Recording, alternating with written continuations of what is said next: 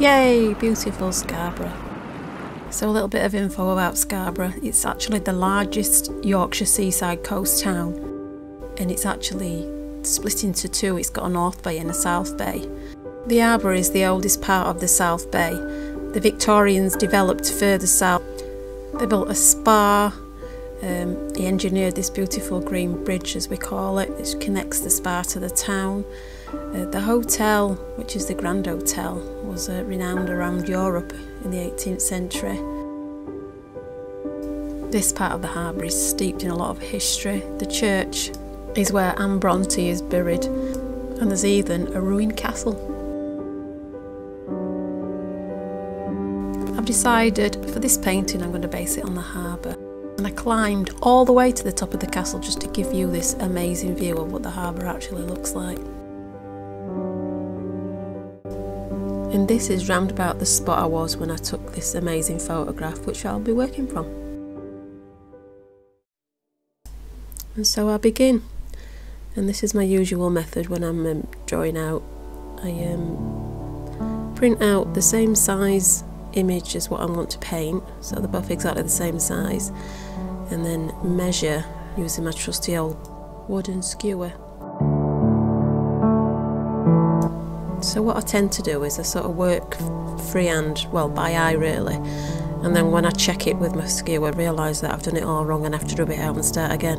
Oh. I find this stage quite tedious, as I'm always wanting to rush forward to start painting, but obviously this is a really crucial part of the painting if you want it to look accurate. I'm almost there now, working on the left hand side. It's amazing how many cars and lorries and things are actually parked on this kind of middle pier section. And I'm not really up on painting cars and drawing cars, but I thought, well, they're there, you need to include them.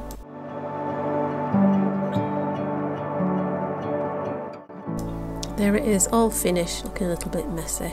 Oh, and this is the lovely part, the first putting down of the first brush strokes. I always enjoy this part.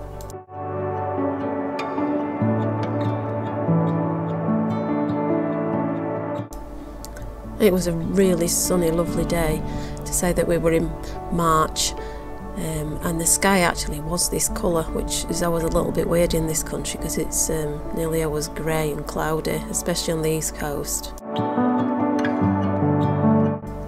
So I start by just blocking in everything, top and bottom, and just wanted to get rid of the white of the paper again. So these, although some strokes will be seen, these are just literally just so that I can understand the tonal range where I'm working from. So this will all be sort of underneath. I went on my own to Scarborough, which is something I've never ever done before. I've nearly always gone with family or friends and things. So that felt very strange, sat there on my own.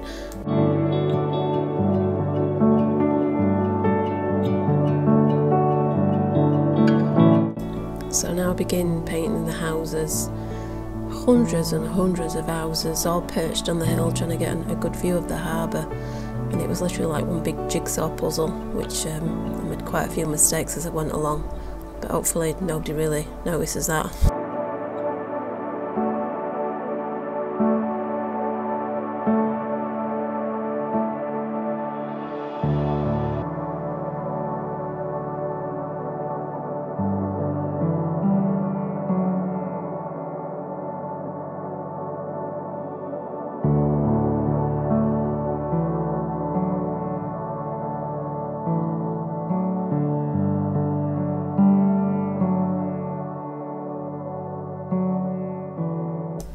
And the castle, I mean, I've visited this quite a few times as a child, and there's not really much left of it when you get up there, but you do get some amazing views from up in the castle. Worth a visit. So I start painting the harbour wall here to try and sort of connect the top and the bottom together.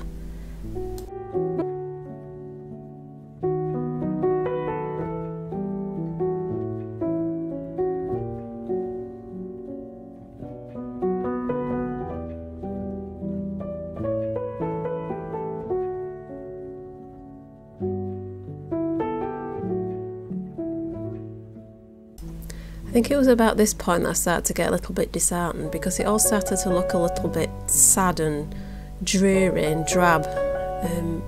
But I thought, you need to carry on and start with the houses and things like that. This will brighten it up, because there was some really nicely coloured shop fronts and things.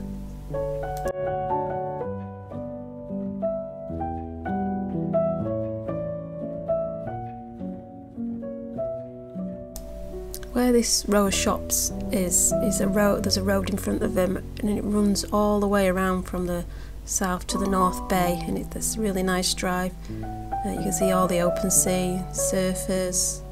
It's lovely.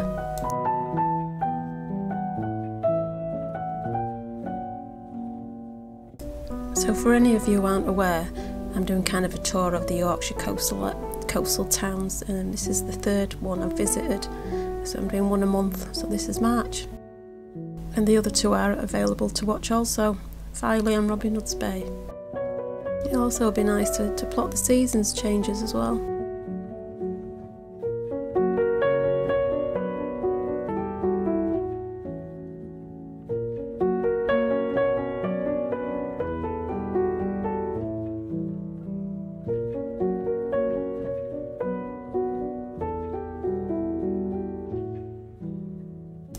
I always like to work on a section and then work all the way around it. This is a way so that you can sort of work out. I mean, if you put a black next to a white, it makes the white whiter and the black blacker, so this is the idea of this. So I'm putting the green next to the orange, makes the orange pop. That was the way of thinking.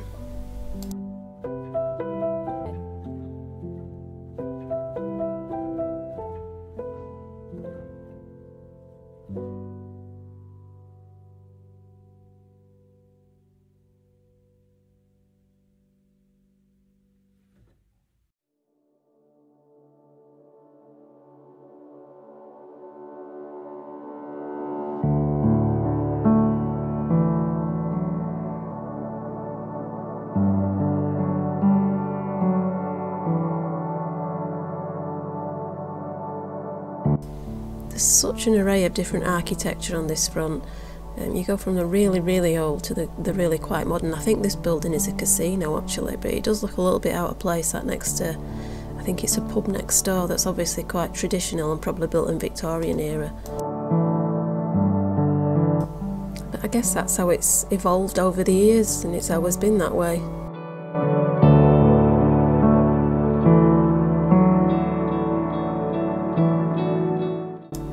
Growing up, our destination for the seaside was always Scarborough and Filey, but other families always went to Bridlington, and what I've discovered over the years is if you went to one, you didn't usually go to the other. And this is why I know Scarborough inside and out, and Filey. So although it's almost spring, there's no leaves on the trees or anything like that, but you could still see all this colour, which I tried to pick out. There are a lot of reds and pinks.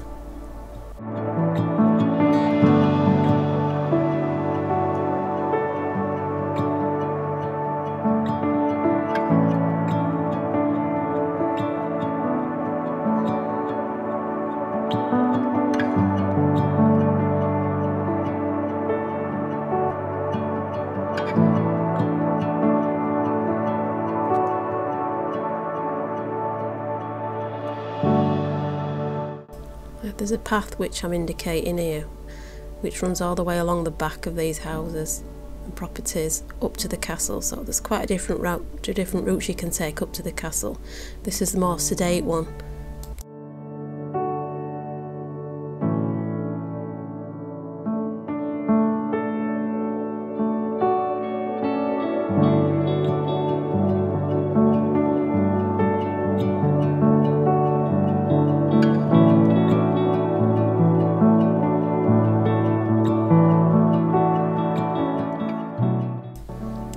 Work on the trees in the background, adding texture and volume as I go, using like a dry brush method as well to try and just build up the effect.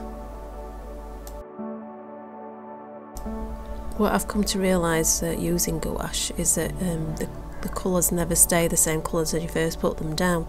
So the darks always go lighter, and the lights usually always go darker, so you've always got to sort of go back and retouch and just keep this in the back of your mind as you're painting.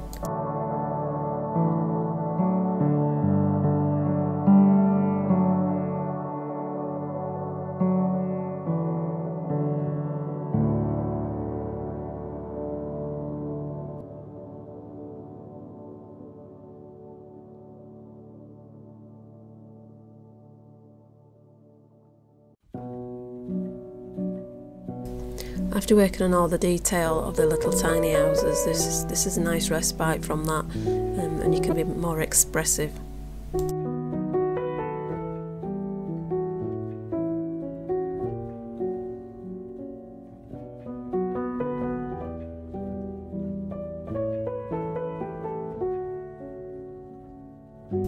I'm kind of glad that it is there's no leaves on the trees, because I think it'd just be all green.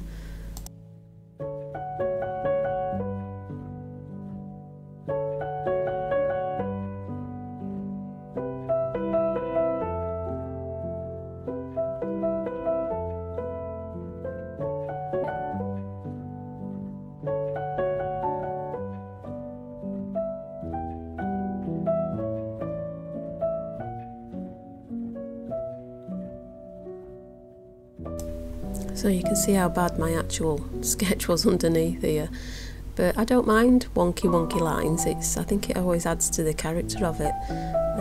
I've never used kind of like a ruler or anything like that.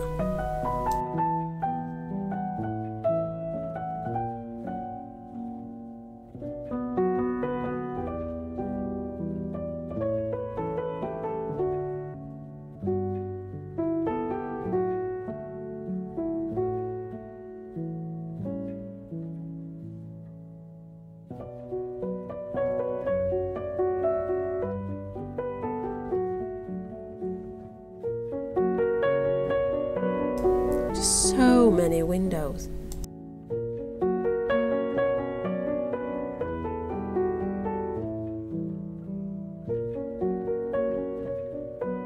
It was at this stage that I thought, is this actually even working? But I think what I needed was to get on with the water, and then I thought that would kind of pull everything together, because this actually is, it's not the main focus of the event. This is just sort of the middle ground. I think the boats will be the more interesting things.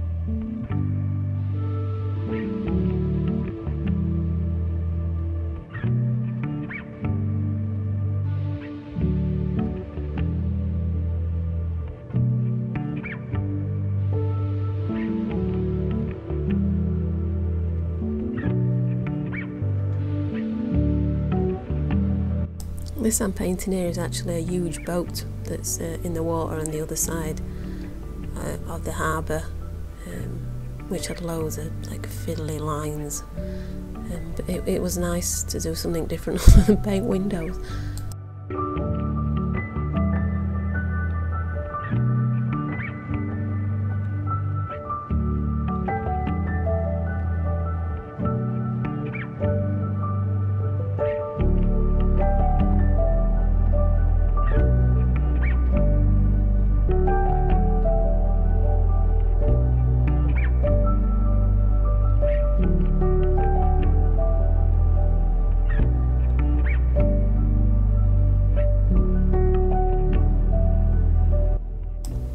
So that's the houses, the castle, the trees all blocked in, now down to the boats. Whee!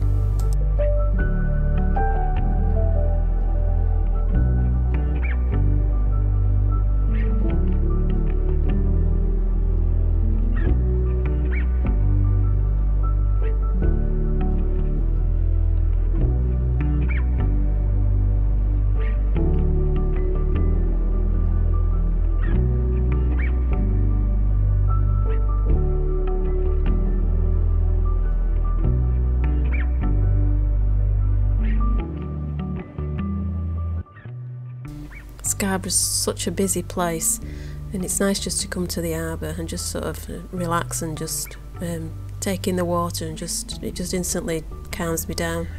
Love being around water.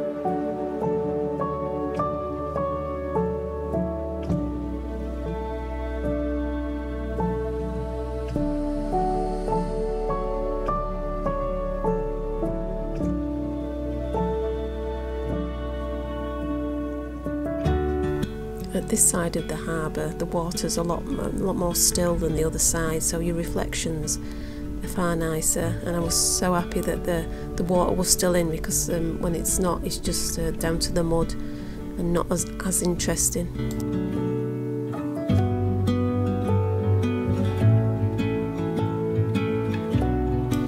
I'm glad I finally got round to the boats and the water. This is the part I've been looking forward to all along. It's a place where you can express yourself more rather than in the rigidity of the painting houses and windows.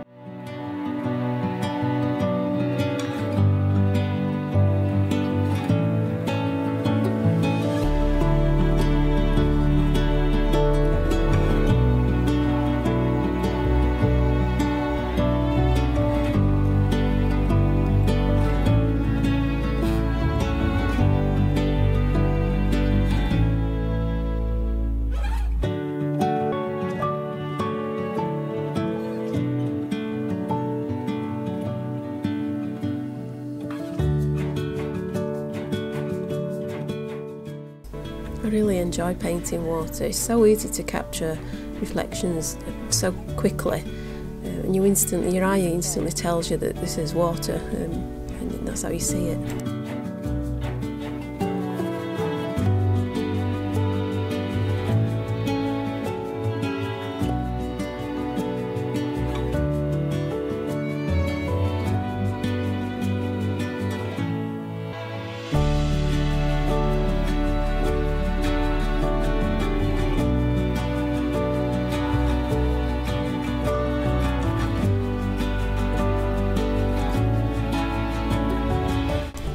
I guess looking back, I should have worked on a larger piece of paper so that the detail would have been there, but I was quite happy with how it turned out.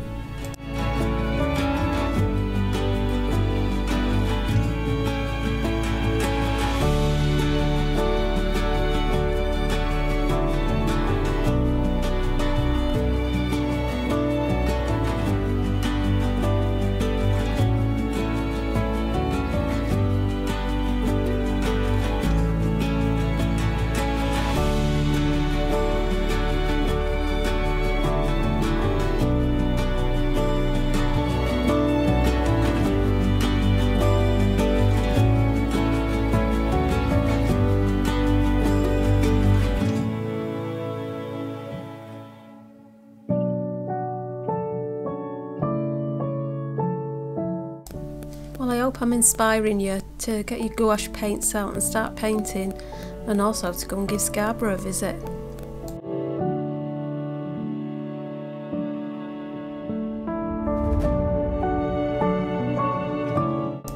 I really hope you've enjoyed watching this little video of my little tour of Scarborough. If you have, please subscribe because there'll be more videos coming up.